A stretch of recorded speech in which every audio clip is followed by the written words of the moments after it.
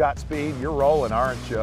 Yes, we did it, right? Look at those controversial little fellas. They've stirred up a lot of, well, let's just say, trouble in the outdoor world. Isn't that right, Brown? They have. That's right, Bassmaster Elite Series Pro Stephen Browning. And what we decided to do was analyze the octopus. You know what I mean? Analyze the umbrella rig down here on Ouachita Lake. And here's what we learned. If you're to go through our day, it's the middle of winter.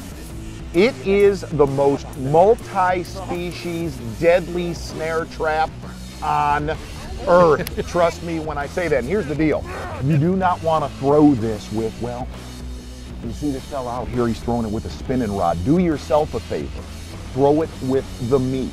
We've got basically a G. Loomis swim bait rod and a G. Loomis flipping stick paired with the Shimano Calcutta 200 or 300. The real reason for that is power. Whether you're, well, hooking brush piles like we did all day, ain't that right? We've hooked plenty. Or you're snagging into one of them big old melon heads. What you want is a lot of power when you are grinding. Teamed up, our little umbrellas from hell were teamed up with 3.5-inch Strike King Shadowlicious swim baits.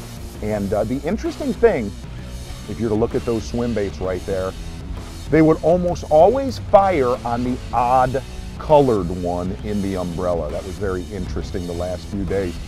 And I gotta say, after our research, I believe we are done. Ain't that right, Browning? I'm through. A man of many words. See ya!